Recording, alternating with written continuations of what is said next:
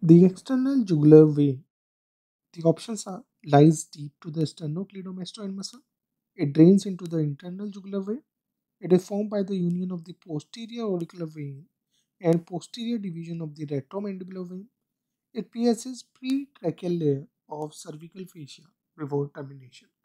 Actually, students, you are expected to know at least the tributaries of the internal jugular vein and external jugular vein, because this is the venous drainage of your head and neck area, and that is going to be uh, the most important part that will be coming from the anatomy in your exam for NEET MDS, right? So yes, we should know the course of the external jugular vein, and I should give you a very famous figure. So if you see here, this is supraorbital, this is supratrochlear, and both of these form the angular vein. At the angle of the mouth, it is called as the facial vein, and this facial vein is generally attached to the anterior division of retromandibular vein. What is retromandibular vein here? The superficial temporal vein will be there, and that will be going through the parotid, and yes, you will be getting the maxillary vein out of it, and then it will be called as the retromandibular vein. Now this retromandibular vein will be having two division. One is anterior division, another is the posterior division. So the anterior division of the retromandibular vein generally attaches or the confluences with the facial vein, and after joining this is called as the common facial vein, and then it will be drained into the internal jugular vein. Now if we see the other branch, that is the posterior division of the retromandibular vein, so we'll be able to see that this posterior division goes and meets the posterior auricular vein.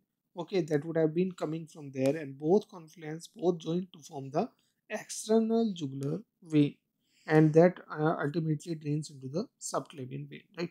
So if you see here, you will be able to understand the external jugular vein. Here also you can see this is the sternocleidomastoid muscle, right? And just this is the angle of your jaw, right? Around near the angle of the jaw, what happens? There will be confluence of the posterior division of the retromandibular vein, and yes, there will be the auricular vein that would be coming here, and both will be joining and forming the external jugular vein. Now this external jugular vein will be ultimately draining into the subclavian vein. So yes, we will be coming back to the question. The external jugular vein, it is formed by the union of posterior auricular vein and posterior division of the retromandibular vein, and that we have already discussed. So quickly walking through the key concept.